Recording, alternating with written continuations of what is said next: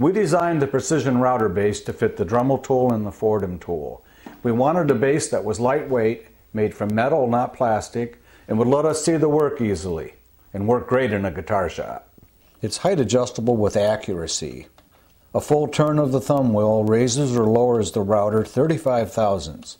That means you can set your depth easily for routing inlays.